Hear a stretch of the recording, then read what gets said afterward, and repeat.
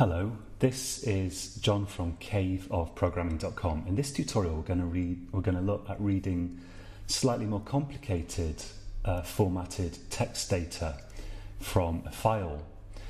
So let's right-click the project here and go to New File, and I'm going to create a file called stats.txt. And let's put some data in this. So let's say something like population UK.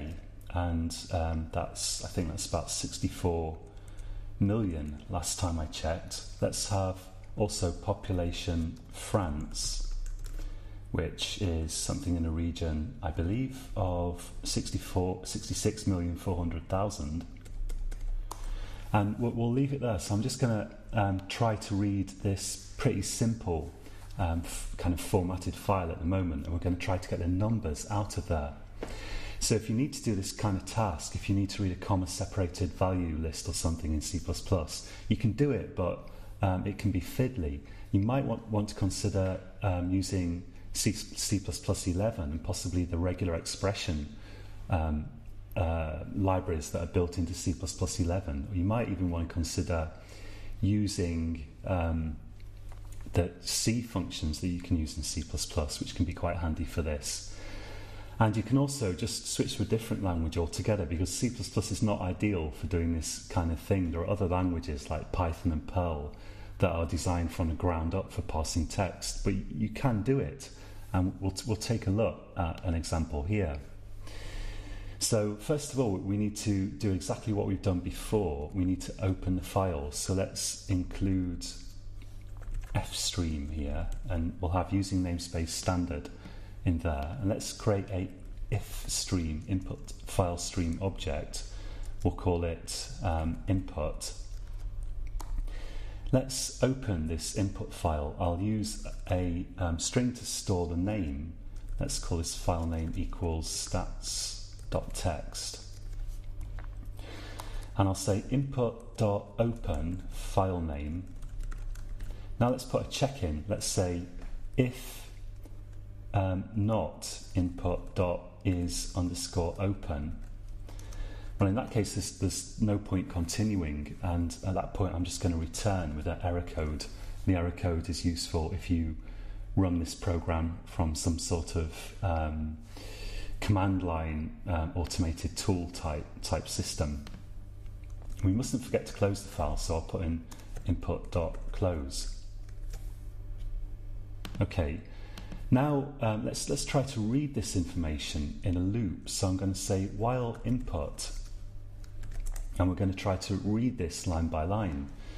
So I'll use getLine. Let's have a string to store the line in here. Let's say string line, and we'll say getLine.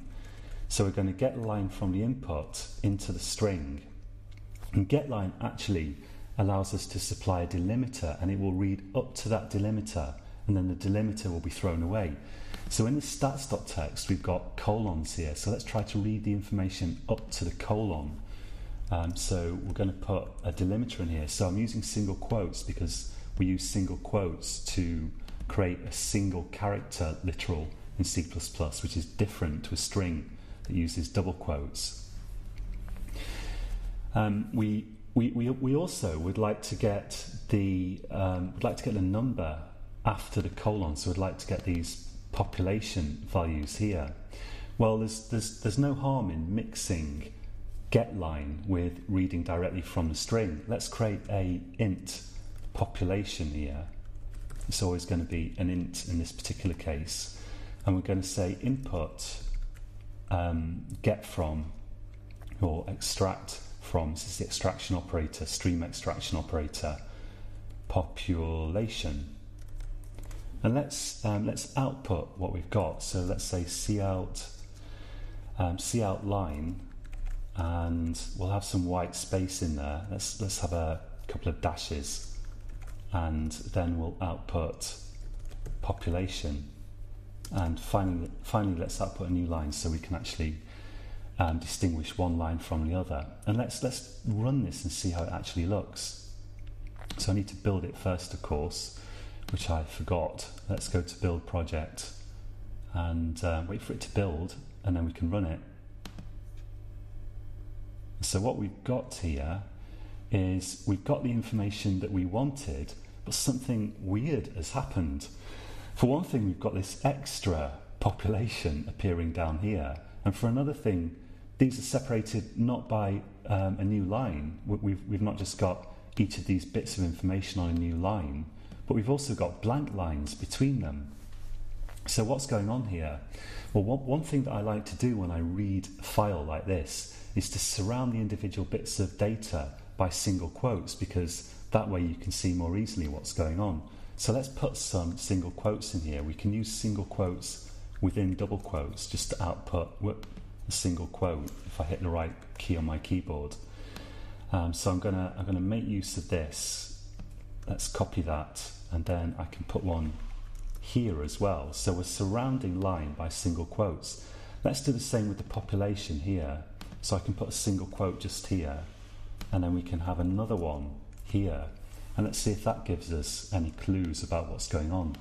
So if we run this now, we see that we're fine with these bits of text that say population and then the country name. We're fine with the numbers here, but, well, it looks like it. But then we've got this blank line here appearing. If we look carefully at this, so this is okay. This looked okay to me at first glance, but if you look closely, what's happening is, so this single quote here is actually, it's actually one of the single quotes that are surrounding this. So what we've got is we've got a blank line. We've got an invisible non-printing new line character that we're reading, and we're outputting it at the start of this subsequent string here. So that's what's happening. At the end of every blank line in the text, at the end of every line in this text file, we've got an invisible non-printing new line character, which has the effect of putting the stuff following it on a new line. So we're reading this stuff here, and then when we read this, we also pick up the non-printing new line character, and we're collecting it as part of this string. So what we could do there is we can say here, okay, there we've got the line. Here we've got the number. We can just get a character. We can get the next character, whatever it is, which in this case is going to be the new line character, from that line, and just discard it. So we can say here input.get, and we just discard the return value of get, which gives us the that character, the new line character. So let's run this, see how that looks. Now it looks a lot better. So these lines are okay, but we've got a malformed line here. So we've got an empty string, and we've got the population of France repeated. And what's actually happening is when it tries to read the third line, which doesn't exist, we get the kind of an error state being set on the file input stream. It can't actually read another line, but we plow on anyway because we're not checking whether we should continue reading until we go around the loop again and we check the actual input stream here. So what we really want to do is, after we do get line, or perhaps after we get the population, it doesn't really matter too much. We want to check if we've actually got an error, and we're getting the population here again because when we do this, it's just giving us the last integer that it was able to successfully read, bearing in mind it's now in an error state. What we can do is we can say if not input, the not operator is overloaded for file streams to tell us whether they're in an error condition or not. Then we can just, let's say, break the loop, finish the loop, because we don't want to carry on at that point. So now if we run this, we find that we get exactly the lines that we want there. Now this is not ideal because we're doing input.get. What if there's more white space characters there or something? Who knows what could happen. So if you're using C++11, you can actually do this. We can actually say input read WS, and WS in C++11 just tells us to read whatever white space is there. So that's a little bit more of a robust solution, and it gives us the right answer. So I think that's it for this tutorial. I'd recommend trying all this out for yourself. If you're not using C++11, or if you're not using it, or even if you are, one interesting thing to do is to figure out how you could clean up a line after getting it. So if you got a line from your file and it may contain tabs or new line characters or whatever, the question is, how can you remove those from that string that you just read? So if you want an extra kind of exercise to do here, then it's worth doing some Googling and trying to find out how to remove new lines, new line characters, or let's say tab characters or whatever you like, from a string. And you learn a lot by Googling for solutions, and you'll see that there are various possible ways of doing that, depending again on your version of C++. But there are certainly ways that work well in C++98.